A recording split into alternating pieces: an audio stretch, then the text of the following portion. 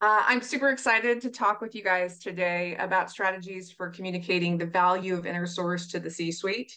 And as we start this conversation, I think as advocates for InnerSource and leaders of InnerSource within your organizations, you have a very clear picture of the value that InnerSource brings to you and your team. But I'd like to invite you to think about it from an organizational level. And in thinking about it at an organizational level, I have a question to ask, and that is how much of InnerSource's success is dependent on adoption? 100%.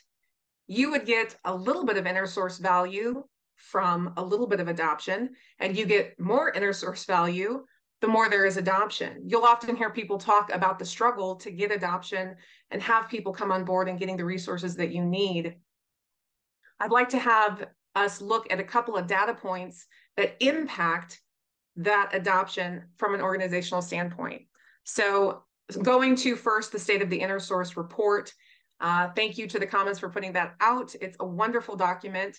If you look at the last 4 reports running, the lead obstacle for InnerSource adoption is the lack of middle management and executive sponsorship. It's the #1 barrier to getting adoption within the organization.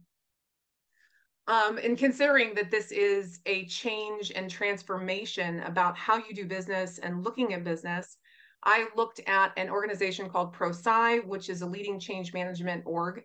Globally, they've been putting out reports since 1988. Interestingly, it started with an engineer out of Bell Labs, and every single report that they have done since 1988 has shown that the #1 contributor to success for a change initiative in your organization is active and visible sponsorship. So it can't be overstated how important engagement with the C-suite is.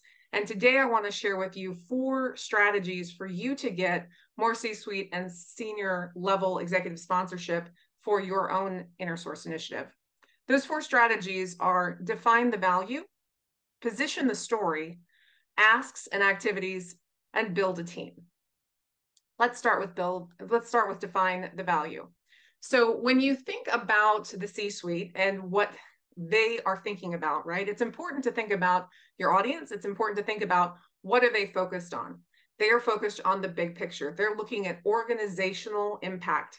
So you'll often hear them talk about things like CapEx and OpEx and a recession and what's happening with the inflation rates. They're looking at global disruptions that are impacting supply chain and their manufacturing and their fabrication.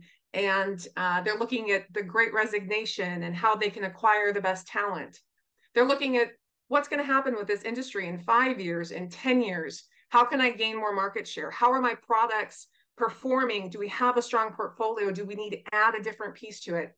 They have some big things that they're looking at, and each and every one of them, they have to be and are accountable to their stakeholders for, whether they're public and answering to the shareholders about their share price, or it's private and they're talking to their stakeholders about how they are as a leader and how they're guiding the organization to a better place. They're thinking big picture. Additionally, they're thinking bottom line.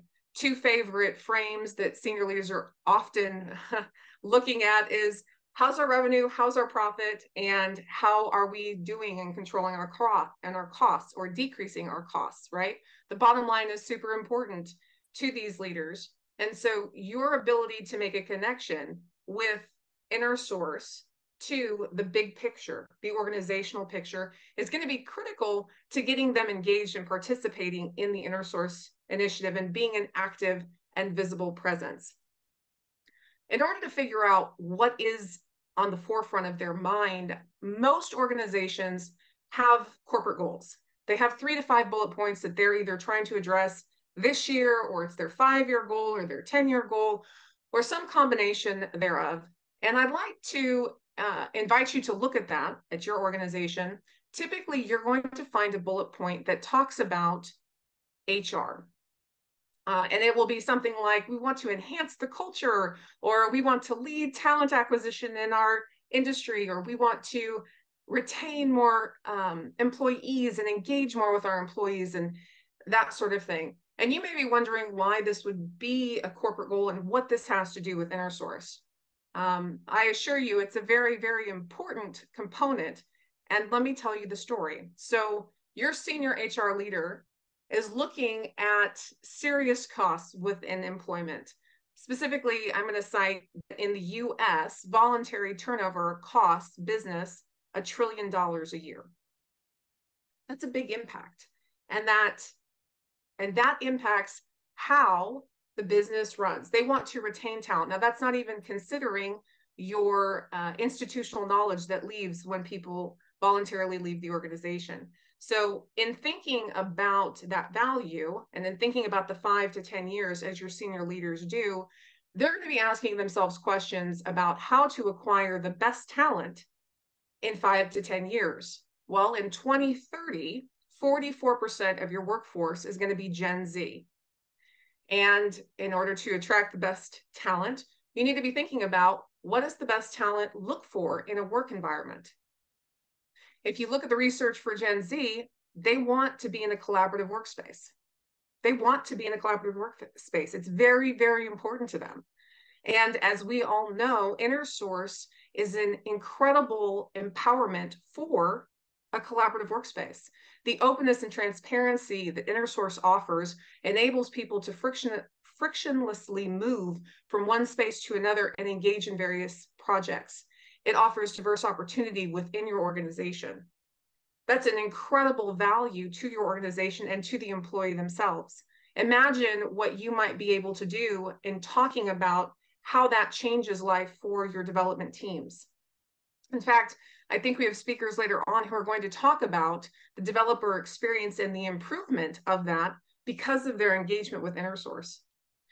Just something to consider in terms of how you can connect and how you can build bridges with your C-suite and get them engaged in promoting InnerSource for your organization.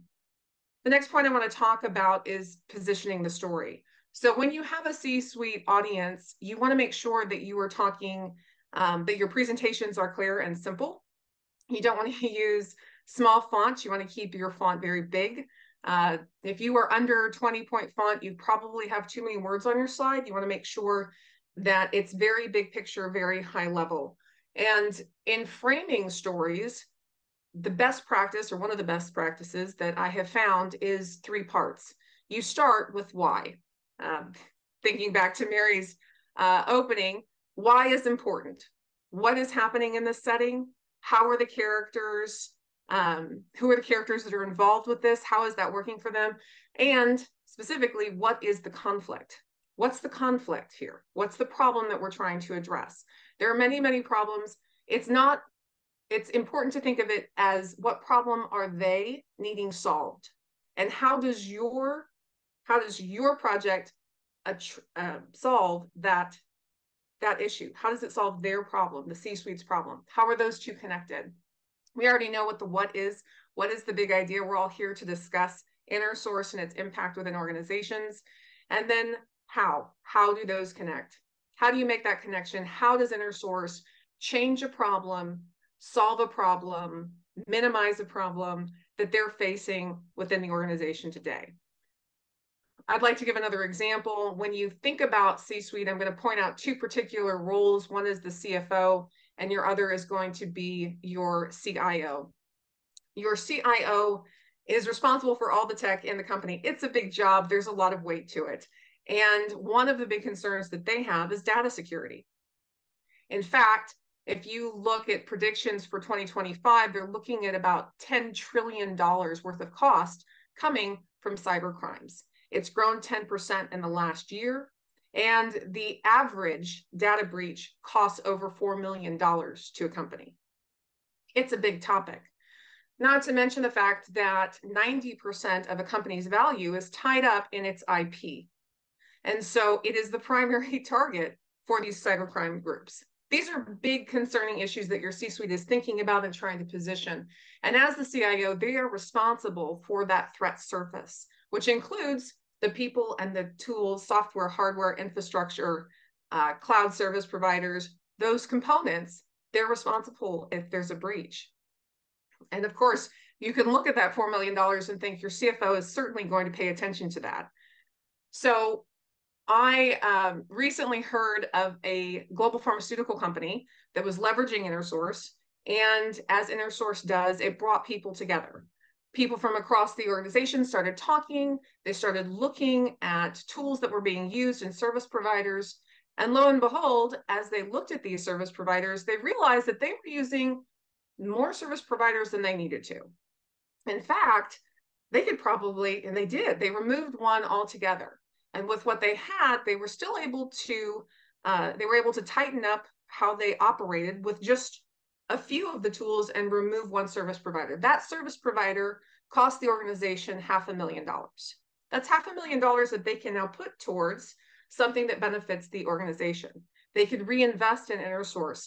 Think of what you could do with that kind of reinvestment because of what it was able to save the organization. That's a huge talking point. Additionally, for the CIO, that decreased the threat surface that they had to face.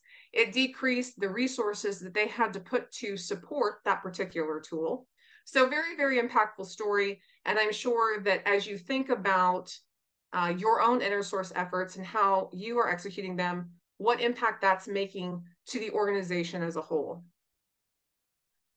The next point I want to talk about is asks and activities. So when you talk to a C-suite executive, their time is precious. They're very busy. They're moving around quite a bit. And you need to have a promotion plan for your initiative. It needs to be promoted within your organization. And specifically, you need that C-suite executive to carry that message. You need them to be present and publicly supporting the work that you're doing and the impact that it's making to the organization as a whole. So you want them to speak up in things like town halls or the quarterly roundup or the board meeting, or if there's a special interdepartmental leadership meeting, you want them to present about your work in InnerSource. And it's very important that they can and that they know that that's expected of them. You also want them to be a part of your work. You want them to see the work that's being done, to be a part of that group. You want them to recognize those people who are contributing. Earlier on, Russ and Daniel pointed out great contributors who are making tremendous impact in the InnerSource community. You want your senior leadership to say, great job, really outrunning, doing a phenomenal job. I'm so excited to have so-and-so here with us. They've just really been doing an amazing job for InnerSource, and here's the impact that they have created. These are really critical and important things for the C-suite to provide to the InnerSource initiative. In order to do that, you have to have a promotion plan that's clear about when you need them. You need to be clear about your ask to them. So there's an expectation of when you need them to show up to provide these things. And lastly, and this is very important, you want to support your sponsor. As I mentioned earlier, they're very busy, they're moving around. Equipping them with I hate to say it, a beautiful deck or talking points or a brief. This is where a Marcoms professional would be very beneficial to help support them as they are your champion and as they convey this message across your organization. So you want to make sure that they're supported and that this lift, you guys are together and working on it and that they're equipped to do this successfully. The last point and strategy is to build a team. I know this is a common theme for a lot of people here.